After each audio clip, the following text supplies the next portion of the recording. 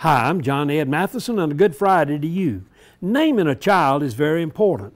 Parents spend a lot of time and want to be sure that a name is given of which a child can be proud and have some meaning to the family.